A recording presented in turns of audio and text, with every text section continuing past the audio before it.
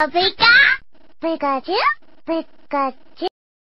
大家好，我是阿皮，今天来聊一聊我们所熟知的逗比三人组火箭队是怎么认识的吧。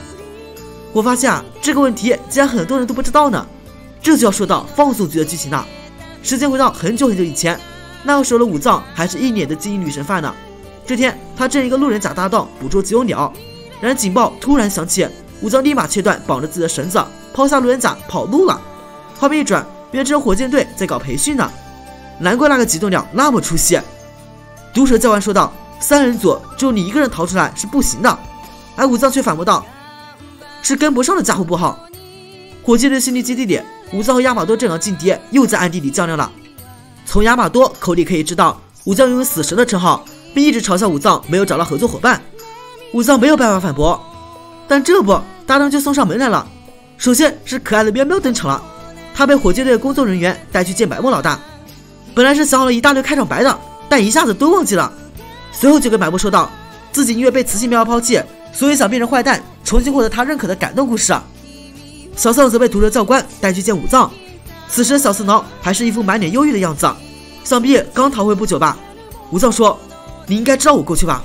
我可是已经淘汰了12组搭档了。”小四郎回答道：“我对别人的过去没有兴趣。”然后还说一句莫名其妙的话：“我没有逃避过往的任何事情。”众所周知，火箭队小组是由2人外加一个小精灵组成的，而武藏和小四郎刚好这个时候缺少精灵，而突然出现喵喵无疑是最好的选择。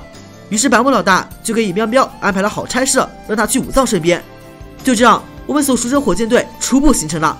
但此时火箭队是没有灵魂的，一点默契都没有，这就需要磨合了。这不，任务立马来了。武藏、小四郎和喵喵带着微薄的干粮，一路跋山涉水去往危险目的地。而这一路上，喵却完全没有危机感，过早的吃掉了所有的干粮。渡水时，因为不想自己的肉垫子弄湿，小四郎见状则背他过河。爬山时候，因为体力不支，小四郎则又背他爬山。肚子饿了，又是小四郎将食物分给了他。可以说这一路上，小四郎的暖男属性发挥的淋漓尽致。到了晚上，因为喵肚子又饿的契机，武藏则将自己的粮食分给了喵喵和小四郎。他们背对着背，互相吐露着内心的想法。我想这一刻，他们3才是初步的建立了合作伙伴关系吧。第二天一早，为了尽快到达目的地，武藏决定冒险渡过这个危桥。然而当小四郎喵喵渡桥的时候，却发生意外。即使武藏让小四郎不要放手，但小四郎却还是选择放弃，掉下了湍急的河流中。这件事情以小四郎受重伤结束。接下来毒蛇教官宣布决出本年度小组第1名的测试内容，那就是要潜入企业的高科技塔，偷取红色卡比兽，并再三强调这不是演习，一旦失败就会被军刷小姐抓住。晚上，武藏亚马多都到了目的地附近，而武藏却临时决定退出。但意外的是，小四郎带伤出现了。这里值得一提的是，小四郎说出了那句经典的口头禅：“既然你诚心诚意的发问了，那我就大发慈悲告诉你。”可见这些开场白一开始是小四郎创造的呢。之后武藏等人也潜入科技塔，双方队伍都一路闯关，历经了各种陷阱。最后，武藏亚马多率先到达了红色卡比兽附近。然而亚马多因为求胜心切，不小心掉入了陷阱中。而赶过来的小四郎喵喵因为事先没看到，也冲了过去，中了陷阱。于是相似的一幕又出现了。小四郎让武藏放开自己，因为这不是演习，还不知道自己要被关多久呢。而正当小四郎自己决定放手的时候，武藏抓住了他。这次我不会放弃同伴了。最终小四郎被救了上来，这次是嘿嘿发糖的呢。然而当快要把红色卡比兽抬出屋顶时，闹钟却意外的响了。这就是说规定的时间到了。原来红色卡比兽是毒蛇教官假扮的。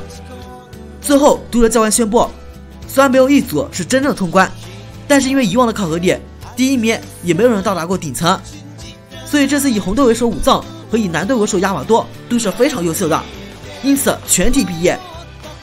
这就是火箭队成立初期的故事了。总的来说还是比较感人的，很多细节都很到位。比如小四郎给喵喵喝水时特地强调了把瓶盖给我，还有喵从一见到板木时就想着要取代猫老大了。另外小四郎在这集里还说了好几次自己一直以来没有逃避过任何事情，我想他可能是因为想要忘掉过去逃婚的事情吧。最后就是我们的高能女神，怎么后来变成沙雕女神机呢？不过也挺好的吧。我是阿皮，咱们再见。